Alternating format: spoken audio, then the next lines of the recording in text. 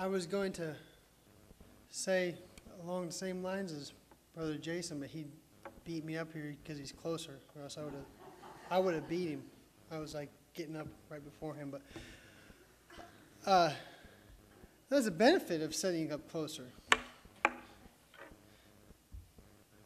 Along the same lines as Brother Jason, though, is when I was younger, I knew that there was something in me.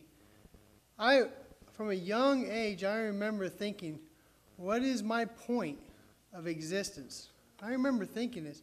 And I never was satisfied. Never, ever was satisfied. And you see, we can only hold on to one thing at a time.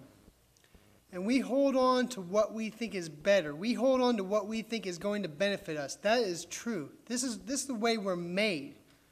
This is why men seek after those things that are, they look. See, that's why Satan can be appealing, because he could offer a facade.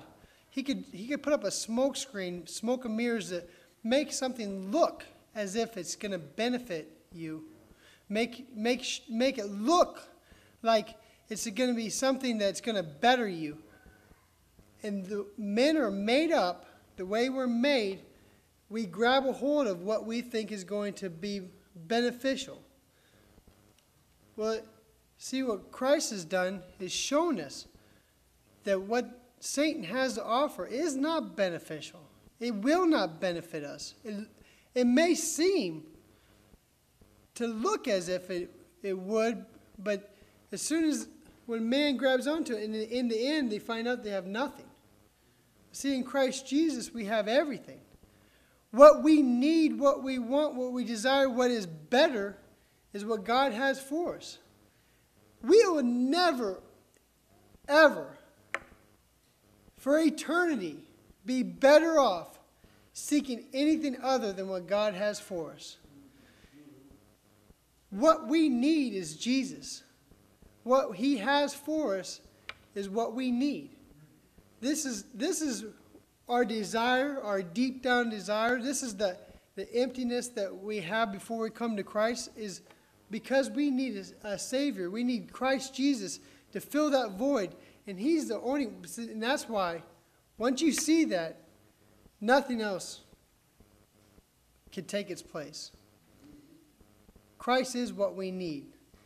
And I am thankful that someone preached the gospel to me, opened my eyes, and I was able to see this is what I've been looking for.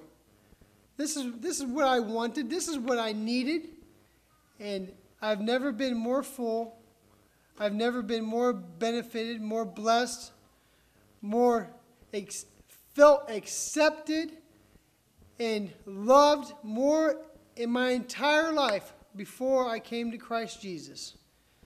Because I see that God has made me who I was made to be.